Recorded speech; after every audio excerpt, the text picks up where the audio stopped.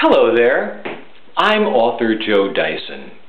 I've written this book entitled Never Entertain During Watermelon Season on Amazon.com. It's about my attempts to become a stand-up comedian and a radio disc jockey in the San Francisco Bay Area during the 1970s. I would now like to read portions of this very funny book. Let's start on page 1. In the beginning, Tom...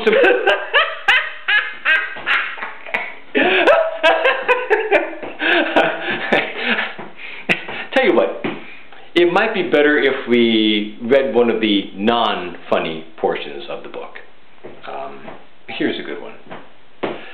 Then Tom said...